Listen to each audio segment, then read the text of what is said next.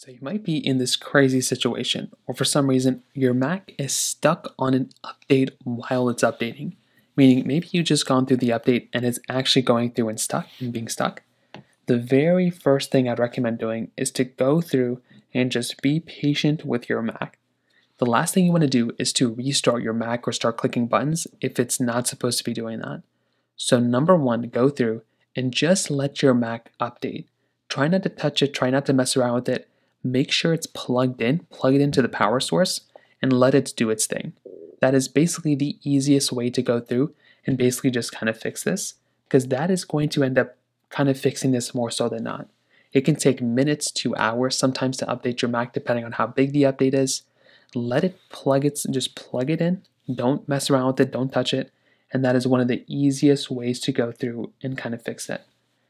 Now, if you have any hard drives or other things that are plugged in, USB hubs that are plugged into your Mac, you might want to go ahead and unplug those. Unless you're booting up from a hard drive or you're loading from a hard drive, anything, I would recommend just unplugging those. That can also kind of help alleviate some of that situation as well. Now, let's say it's been like 4 hours and it's still not updating and it's still stuck on the same thing.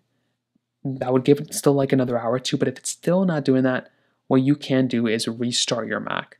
So go through and you can click on the power button, find the power button from there, see if you can go through and restart it, see if you can even unplug it if you need to.